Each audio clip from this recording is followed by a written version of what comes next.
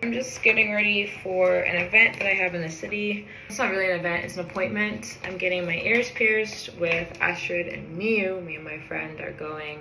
I'm really excited because I had 3 holes on the side and 2 holes on the side before COVID, and my holes closed up. So like my main hole is still there, but I've had that for years.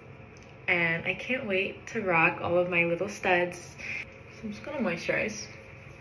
If you haven't heard of Astrid and Miyu, they're a jewelry brand that's based out of the UK and have a couple stores in New York. Both of my welded bracelets are from them. My necklace is from them. And if you like welded bracelets too, you get to put like cute little charms on them. Like I have a key on this one. I'm just gonna pat some pressed powder into the parts of my face that just need a little something. I'm using Rare Beauty's new pressed powder. This actually works really well. Like, I don't know if you can tell, but it is so good. Like, look at all of that. It just completely covers and blurs out whatever you want gone. And this is quite literally my match. And this is pretty affordable. I think it was like 24 bucks. So, love that. Okay, I'm gonna use this blush from Fenty. This shade is Riri 14. Riri is the baddest. And I'm just gonna use my fingers also for this. It's like a plummy shade. And I think it just brightens up my face a lot. I'm a fan. It's just like nice little splash of color. It's so natural.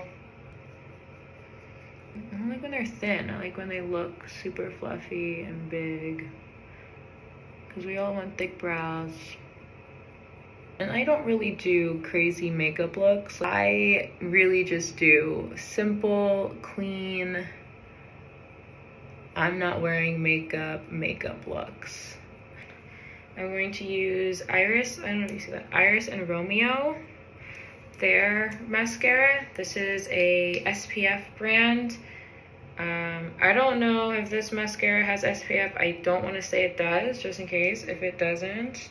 But they make a lot of SPF based products. So they have tinted SPFs. They have something that's like, it's basically a foundation that has SPF in it.